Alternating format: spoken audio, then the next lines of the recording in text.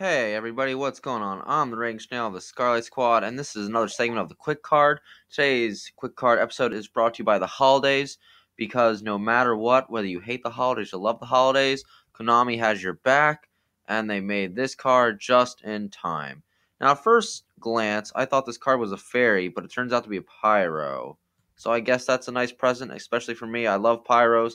I wish they would get a very good theme going for them besides volcanics, who haven't really done much but the names of themselves on the map for quite some time. Right off the bat, I see it as 200 defense, and I think that's awesome because Pyros love having that low defense, especially with Rekindling coming in to help them. But has two effects, and interesting enough, you can only do the second one only once per turn. I guess that's because obviously when you normal summon it, you usually only normal summon once a turn.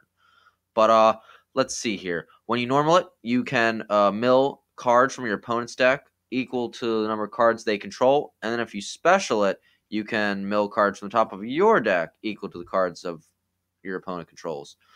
It's okay. I like that you can mill your opponent when you normal it, and you can mill yourself when you special it.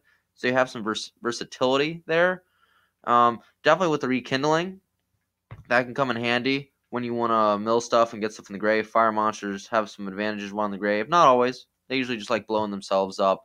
I'm surprised this card's not blowing itself up, but she just looks like some cherry fairy carrying a candle. Hopefully it doesn't have burned it to the ground like a lot of pyros do. Anyway, guys, thanks so much for watching. I will see you guys next time.